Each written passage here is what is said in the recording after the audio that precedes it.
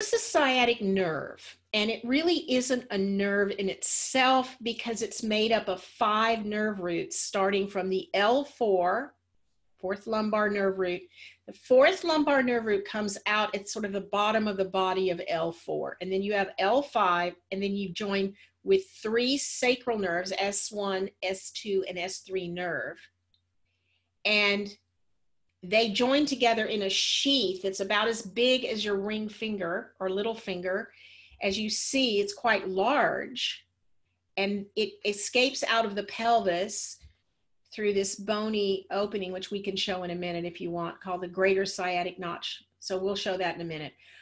So what I want to make clear to all of you is if you compress a nerve, you interfere with its oxygen, you're going to feel tingling and then numbness and then pain, tingling, pain, and then numbness. And numbness is a worse sign than pain, which is interesting because you would think numbness wasn't as bad. But numbness means you really interfering with the O2 to the nerve.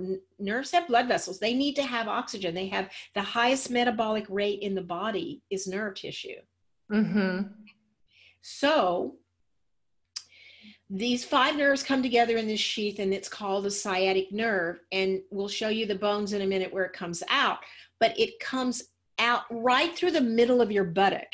And if you're a meditator, if you've gone to sessions or sat for a long time, you can actually start to get numbness in your legs because you're sitting on the sciatic nerve, and you need to move forward in your sitting position. So you take the weight off the middle of the buttock.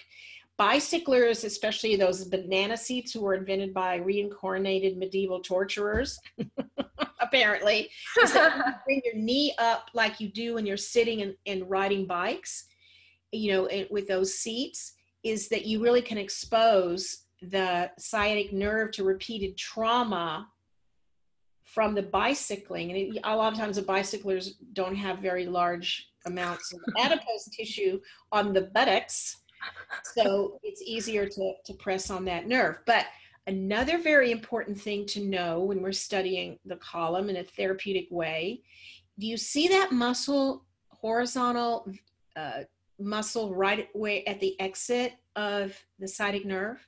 Here? Yes. That is the piriformis, and it means round because it's kind of round. And it is an external rotator. So if you can imagine where you see it coming, can you kind of go to where it disappears into the femur? Here. Yes. You can just, it grows into the bone, right? The muscle loses some of its contractile elements, becomes a tendon, but the tendon is a substratum. And then it's reddish from a lot of blood vessels in the muscle and muscle fibers, and then it gets whitish and it grows into the bone. That's a tendon. And that's where it inserts. So it holds onto the bone, and you can't see it under that white connective tissue, but it holds onto the sacrum. So when you bring those two together, it externally rotates the femur. Right. So if this is my femur and this is my piriformis, when my piriformis contracts, it's going to externally rotate. Now, so if the external rotators are tight, especially the piriformis can press down on the sciatic nerve rather, can press down on the sciatic nerve and cause this sciatic pain.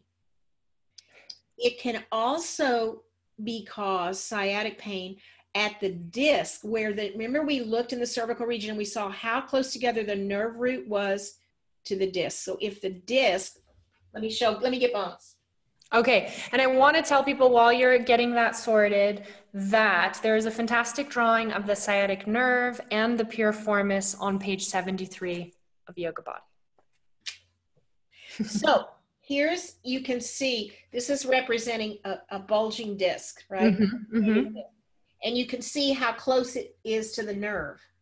Right. And so if this is bulging, there's a lot of other things in here, lymph and, all kinds of stuff. So veins are around there, and this foramina is a busy place, and so there's a lot there, and this there's not enough room. Now it looks like there's plenty of room, but it's not that much room, and the disc can actually press on the nerve and cause sciatica. So if you think someone has sciatica, if they, first of all, if they have numbness, tingling, or pain, they need to go see a physical therapist, an osteopath, an orthopedist, someone who can diagnose clearly what's happening.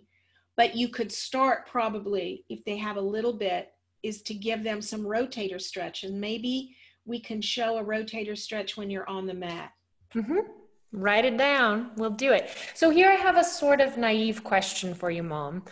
Why are we looking at the sciatic nerve, which runs all the way down the leg, and the piriformis on the buttocks in a course about the spine, about the back? Why is that here, especially on day one? Why is the sciatic nerve so important when we think about the back? Because it has lumbar nerve roots, and what you do to your lumbar spine can affect the health of the sciatic nerve. And if you're always in flexion, rounding forward in standing and in sitting, you're putting more pressure on the discs. And I don't know, a lot of our listeners may remember this, but there used to be these things called beanbag chairs. Yes. You ever see those? Yeah.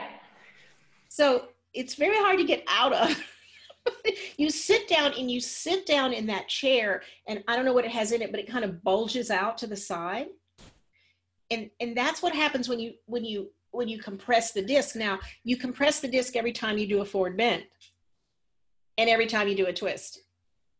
And in daily life, it's not a problem to compress the disc.